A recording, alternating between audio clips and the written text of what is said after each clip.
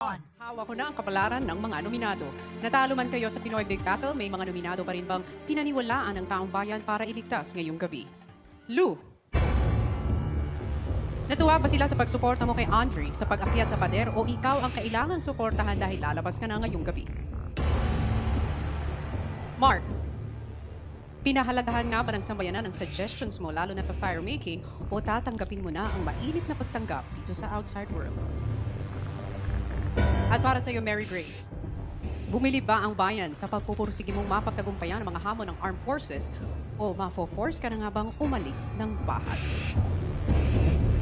Thea, na-impress nga ba ang mga tao sa leadership skills mo sa buong Military Challenge Week or was that your last week inside the house? Ang una kong kakausapin ay sina Lou at Mary Grace. Isa sa inyo ang mananatili at ang isa naman ay tuluyan ng lalabas ng bahay ni Kuya. Ang pangalan na una niyong maririnig ay ligtas ngayong gabi.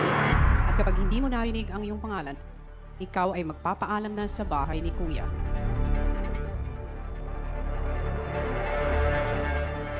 Congratulations because you are safe tonight.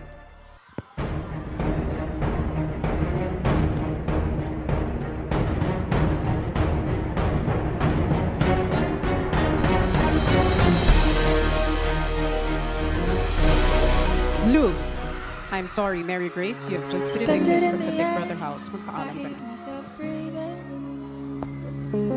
Hanging by a thread, my heart is barely beating. I haven't fallen yet, but I feel it coming.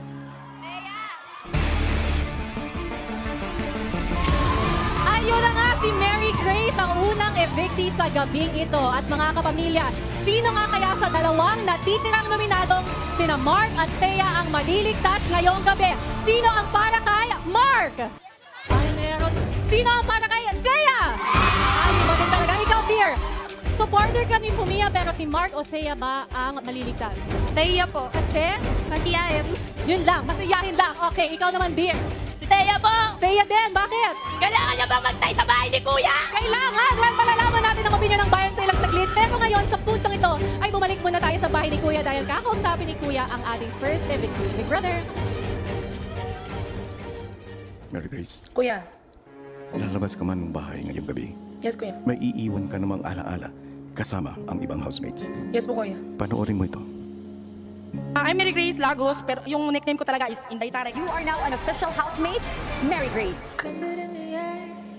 Bago ka pa man pumasok sa bahay ko, ay punong-puno ka na ng determinasyon maabot ang iyong mga pangarap. Ipakita ko sa mga housemates ang totoong pagkatao at huwag po silang matakot na harapin ang hamon sa buhay. Sa paglipas ng panahon, unti-unti mong pinakilala ang isang Mary Grace na may pusong mapagmahal.